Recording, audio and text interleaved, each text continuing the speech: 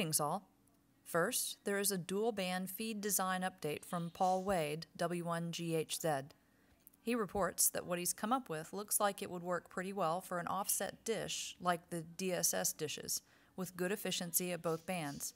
Simulation says the isolation from 5.8 GHz to the 10 GHz port is about 80 dB, 80 dB. Performance plots are shown here. He is going to work up a sketch for 3D printing. He recommends a filter, like the ones in his QEX articles, that can easily provide 60 dB of second harmonic rejection. He believes that the second harmonic from any decent amplifier will be 20 or 30 dB down, so that's at least 80 dB down between the amplifier's capabilities and the filter.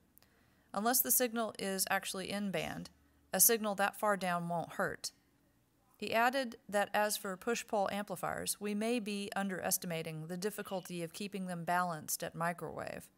Using a push-pull amplifier as part of the dual-band solution may not provide the performance we need. Second, there's plenty of action in the transmitter RF chain, with results from measurements at the VHF Super Conference. Thank you to Eric Nichols, Mike W4UOO, John Petrich W7FU, John Toscano, Mike Seguin, and several others for stepping up to volunteer on this part of the project. We'll be increasing our use of Google Forms to coordinate parts of the project, maintaining a list of all the forms on GitHub, and possibly setting up a web page to increase project findability. Third, the San Diego Microwave Group demonstrated the results of a project that Drew and Carrie Banke have been working on these last couple of weeks. It is the combination of a $4.24 Arduino processor board with a $29 PLL board to provide a programmable fixed local oscillator in the 137 to 4400 megahertz range. Once programmed, this set of off-the-shelf boards comes up on frequency at power-up. The programming software utilizes the Analog Devices ADF 4350 evaluation software to calculate the PLL data. This is then entered by hand into an Arduino programmer sketch that was written by Drew. This was then uploaded to the Arduino, and that's it. Carrie reports that the software is easy to use and free. Check out this video report of the hardware verification from Paul, KB5MU. In Naos, that's probably, in-house, that's probably Uno. But yeah, it basically takes the $5 Uno board, that's a $29 PLL board from China, and I just put a little, it's a little interface board just to glue things together, and there's five wires that tie the two together directly, and that's it. So yeah, very simple, and it once you kind of understand how to operate the software, then it's slick, you know.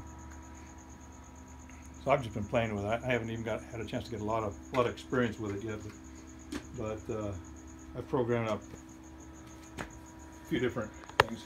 I mean, what is nice about the Analog Devices software is that this particular board comes with a little onboard 10 megahertz crystal. Okay, this one happens to come with a 25 meg crystal. Okay, over here you just select. In the reference frequency, you just, well, what's on your board? You plug in the number you have, and it takes care of all the calculations. So it's really nice. So that Analog Devices software is a really nice match for what we're doing. You could use a data sheet. yeah. I mean, you look at those six registers with all that stuff. I mean, my and the God. 10 pages to explain them. Oh yeah. In order to. So this is. This software that's available off the web just allows you to run the Arduino software. So basically, we take there's six hex register values that you end up having to put into these six locations in this program, in the Arduino program. And then you tell it to compile, and then upload it. And Well, that's one button to do compile and upload with Arduino. yeah, or you could, yeah. So you just hardwire a particular frequency Yeah. in the Arduino program right now. So in the program Do you resets have any it. plans to make it where you can dial it Well, in? it's whatever Carrie. I mean, Carrie It- knows it's he can a- do anything you can dream of. I mean, you can add an IR receiver Yeah. module to the Arduino. You can use your TV remote control, right? No, Just bump it up and down. Yeah, at this, Yeah. yeah, at this point, I just wanted to see what we could just want do fixed, with yeah. these little $29. This is the boards, first you know. program to do his evaluation of the hardware. Yeah, just to see those $29 boards, do they behave like they should? And yeah. How I mean, pure is it? Sine wave it puts out? No, it's square wave, and let's see, at 2304, I looked at the square wave. yeah, I looked at the Nice. second harmonic is about 12 dB down. Third harmonic. Oh, I mean, you can see 10 gigs on there if you want. So, Wow. So anyway, So it's perfect you for can- filtering out the. Actually, let's go do the oh, It's a good comb generator, huh? bandwidth button.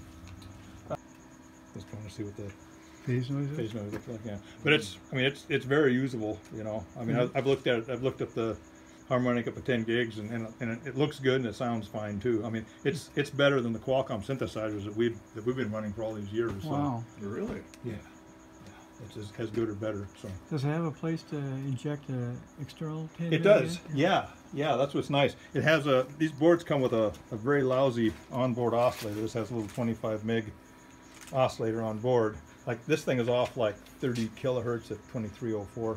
Oh. Okay, it's low. I mean, it should be dead center, but it. Was that better than the gunplexer gear or worse? Well, at least Gunplexer wouldn't be on the at screen. At least it stays put. You know, I mean that's nice. All right. Yeah. Okay. But yeah, with you disconnect the one little pad over there, and then you run external 10 megs or whatever you got. Yeah, and that's the nice thing about it is this with the software, you tell it what What you reference got, you what know, reference you have. Yeah. So that's the cool. thing that I think is neat. I mean, even though, like I said, at this point, I've got it set up for a single frequency, but I think that's a big step in the right direction for receivers and stuff that we do. Just Transceivers. Yeah, utility oscillator. What's Yeah. its resolution up at the high end? Like 1 kilohertz. Even up at the gigahertz range. Oh yeah, Wow. yeah, up at 4.4 gigahertz is still a 1 kilohertz steps that they provide.